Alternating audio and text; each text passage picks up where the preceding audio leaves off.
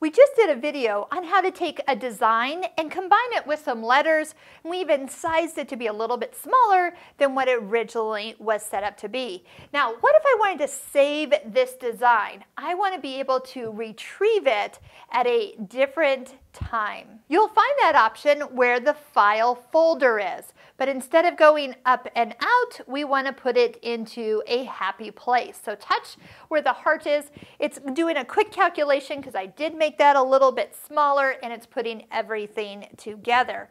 At this point, I can save it to my machine, or if I had a USB stick in, I could actually save it to the USB stick. But since it's right here, let's go ahead and touch the green check mark, and let's pretend that it's tomorrow. We've already come back out. There's nothing on our screen. We've turned our machine on, and where is that design saved? Well, you have your alphabets, your built-in design, your stitches, and your favorites. So by going over to the folder with the heart on it, you can retrieve the design that you have saved. Now, at any time, you can actually go in and delete out these designs as well.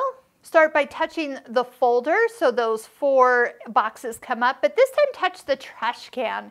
So this then gives you a location of, do you want to delete this one? I don't even remember doing that one, so I am going to go ahead and delete it. But if I was going to delete the one I just made, it will ask me always, do you want to delete it? Nope, I think I'm going to save that one, and then I can always come back and retrieve it out of my favorites. So keep it there as long as you need it. Once you're done, you can choose to keep it longer or delete it completely away. So saving designs, you can save a lot of designs in this machine, but you can save it also to a USB stick.